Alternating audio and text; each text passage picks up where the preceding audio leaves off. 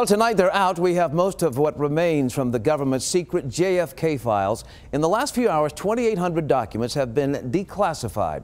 Others remain secret because at the last second, President Trump held some back for further review. Jason Whiteley and JFK expert Ferris Rookstool, they have been digging through those documents all evening. So tell me, fellas, what have you learned?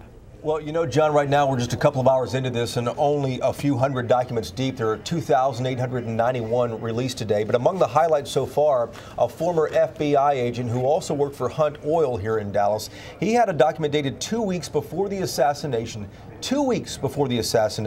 warning there would be violence along the parade route back in 1963. That file was given to the Dallas Police Department and to the FBI, according to this release.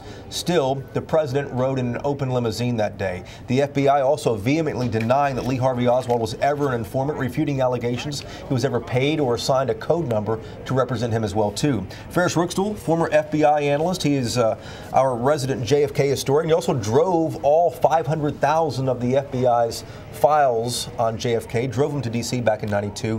What did you learn you did not know before? Well, I got to finally see the actual notes from the House Select Committee investigator in Mexico City, Eddie Lopez, and to see his actual notes with the notations and the marginalia.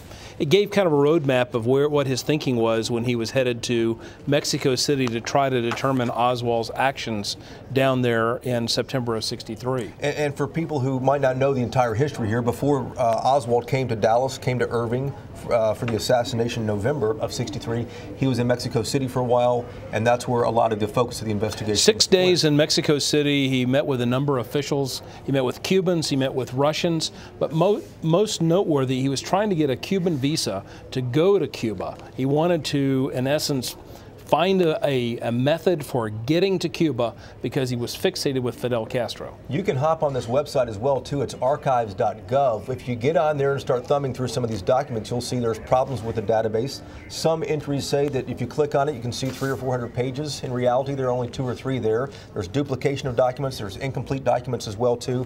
And this was supposed to be the last document dump, as they call it, of all JFK files. It did not happen, though. Late this afternoon, if you've been following this, 919 files still remain withheld.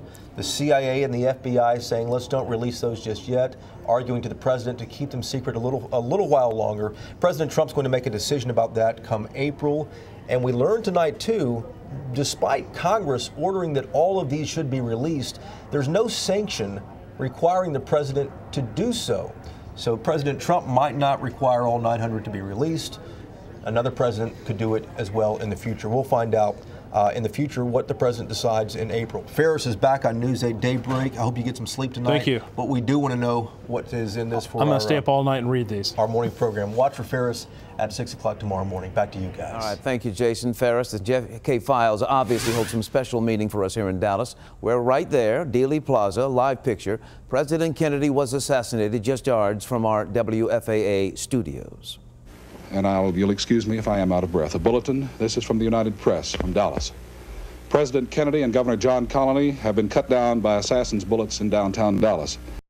That was Jay Watson. He had just run from Dealey Plaza back to our station. We continued to pour over the documents. Overnight, we will update you on Facebook, and then tomorrow morning, News 8 Daybreak will detail all of what we find in them.